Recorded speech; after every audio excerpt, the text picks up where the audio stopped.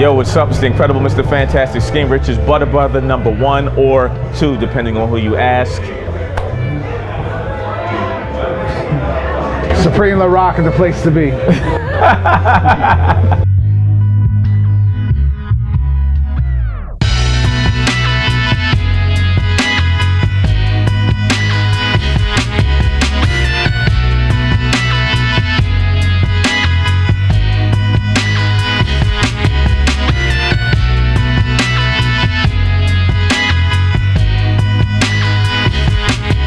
Coming up in Philly, started DJing in 1981. It was all about having that master-samurai relationship. You know, I met DJ Groove at a young age, and he was the guy that, he was technically the king of Philly when it came to breaks and records and spinning those records.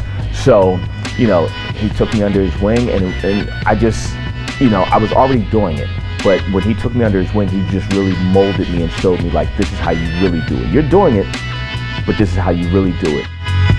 In Philly, large black population, there's always been the mom and pop record stores. Always been. There's always been the basement spots. And you know what? Let's even go past that. Let's talk about Val's, because Val's was, probably will always be that spot. And the thing about what makes it grimy is the fact that it's not organized. And what's lovely about it is not just everyone can go there. Because it's like the counter's here, the front door's there, give me your list, I'll call you if I have it. What's great about it. So it's like, it's grimy in the mentality, and it's grimy in the fact that it's just dusty and it's just unorganized. You know, but it's just so dope. And I've come up on there, Supreme's come up on there, you know, so that's like the place, and everyone comes up. I came up in Seattle in the 80s as a b-boy, you know. I was a b-boy and I was buying records to dance to, and a Village Voice issue came out, and Bambaataa listed like the top 100 breaks. And so I took that list to the record store. I started digging for all those records. One of the first records I bought was Baby Huey and the Babysitters. I wasn't into DJing, I was a dancer at the time. So Treacherous 3 came to town, and DJ Easy Lee did a routine on both turntables that blew my mind, and I was like, wow, I want to do that. I think we try to do it and to learn to do it. And you know, eventually dancing faded out, and there was like a natural progression.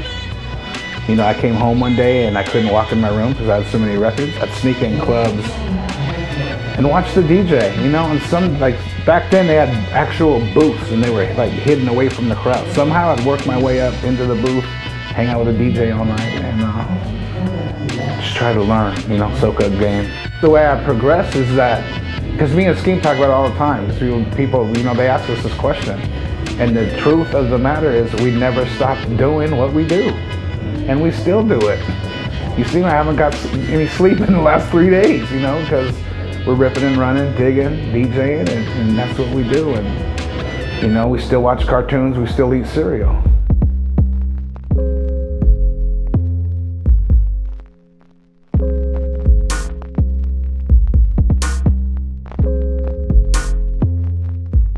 (2008) Yeah. 2008. I bought Supreme to Philly to do my party, the Hot Peas and Butter party.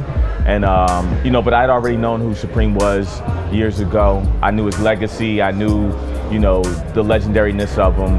And, you know, brought him to Philly, rocked the party, and we became boys ever since, you know. So. A lot of people back east would say that I reminded them of Skeme Richards. I'm like, who's Skeme Richards? Like, well, he's got like sneakers and toys and all this ill stuff. He was the dude. I mean, he was the split in the image of me. You know, we were records, toys, sneakers, posters, fur coats. He was rocking his, I was rocking. Cards. Yeah, you know, trading cards, everything, comic books. So, you know, that was the connection right there. I can't really define what a digger is because I'm not a digger. I buy what I like.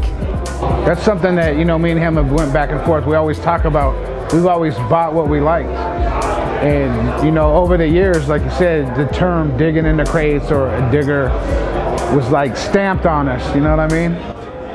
At the end of the day, it's all about the music. Whether it's $1, $1,000, it's got to be a good record. And that's the thing. Like you saw me even today at the record swap. I'm not just buying up a rare record just because. If you see my list, I gotta like the record. I gotta want the record. I'm not just buying records. You know, it has to be a good record. And that's where I think it's really gotten nerdy to the point where people are like, it's rare, it's rare, it's rare. But yeah, can you play the record?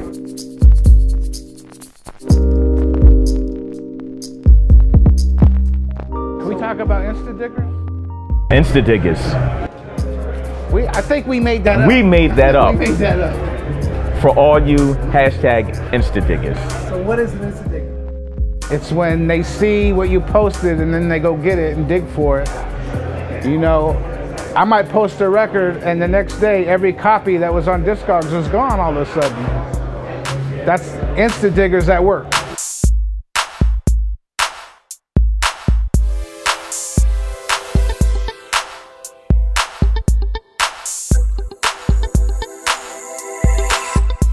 I have an unwritten digging rule.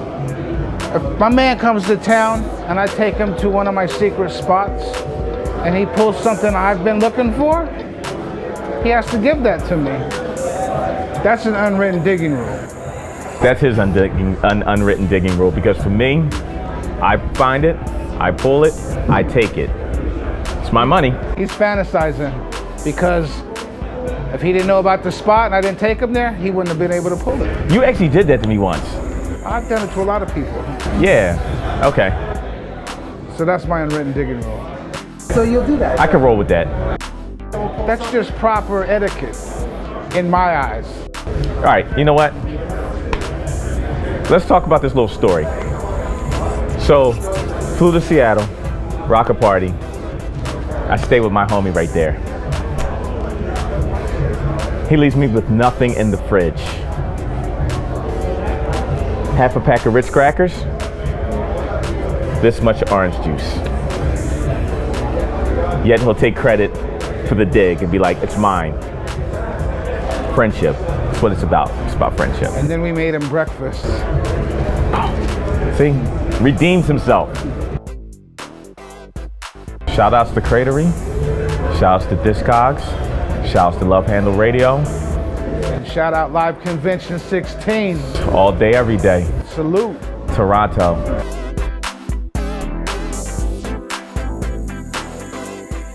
Be original, kids. Find an OG to learn from. Be original. And don't do drugs, stay in school and have a good summer.